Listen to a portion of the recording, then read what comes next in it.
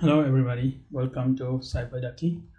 Today we will continue from the last video. We did a scan for from MassScan and Nmap. So that we try to find which server is open with port 21, and we found one is in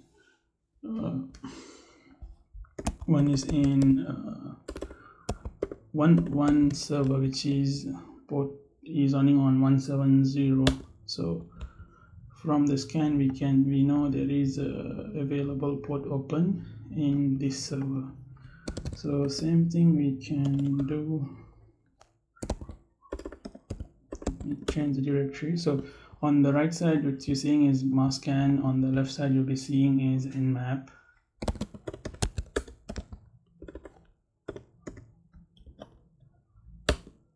So based on these two scan, we know that there is one port is port 21, which is FTP is running. So the difference between MassScan and Nmap, what I can see or we can see is Nmap give more information when it comes to scans, and it's a little bit faster with more information. But MassScan somehow, in my case, it doesn't, it gives some trouble, but it's also faster, but it's again give only the port, what is the port is open. Yeah, I think that's much only we can compare these two. For to continue from here, I think we're using only Nmap. So I'll close this, make it bigger, this one. I think moving forward, I think I increase the size to maybe 18. Yeah, I hope it is clear.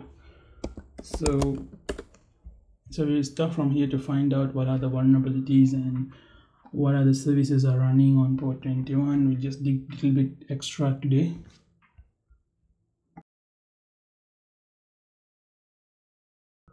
Should be anonymous. Password also anonymous. Yeah, this time is successful. You can see login successful and it gives information.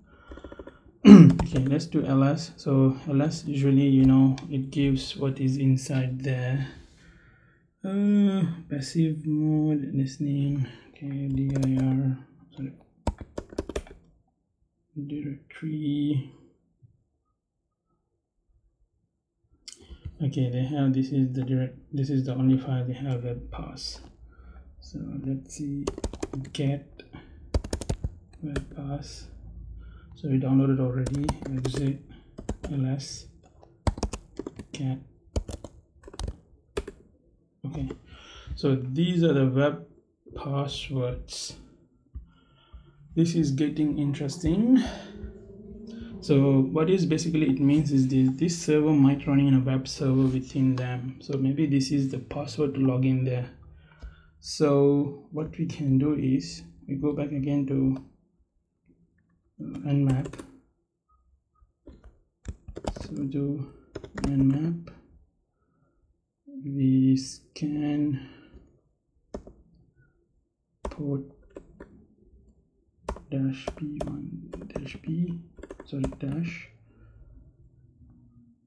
sn -cs sc for all the ports, meaning there is in a computer there is 6,553 something ports. So we're going to scan all so that we can find out if any other service is running. Then, because I started with FTP, but I'm going everywhere. So let's give it a time and we come back. Oh, it's already done. So basically it's getting more, it's giving us more info now. So we only focused before only on 21, but it seems it has more other services running. 22 is SSH is running, and it's running port 80, and we found the password list to log in here, and it has a MySQL and MS SQLX. Okay, so to double check, we just the IP address, we go to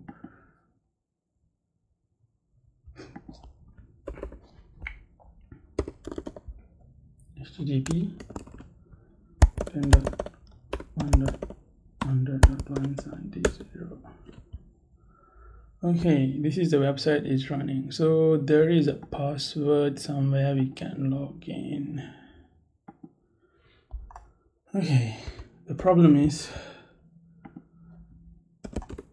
our password file is too big. We cannot try one by one, so we need automated tool. So let's see in the next video we'll dig more into this system and see how we can exploit this. So anyway, in one more thing, what I'm doing is, if you want to try the same thing at your place, you can go to Vulnhub, called Vulnhub. So they got a lot of vulnerability machines here. So I'm using Bookshelf, if I'm not wrong. I think the one I am testing is Bookshelf one. Yeah, this is the one. So if you want to try with me, you want to test the same functions and want to try to hack this and see whether if you can get more hands-on experience, you can try this one. This is what I'm using. So stay tuned. I will come with another video with a more how we're gonna get into using these passwords what we found, how to break into web, and how we're going to exploit more to see whether if we can use the vulnerability. Example, we know this one is running port 21, so we need to see whether this one whether any other vulnerabilities, like this one is running a VFS. Yeah, let's see this one. Copy, go here and see. Exploit. See, they got already some exploitations.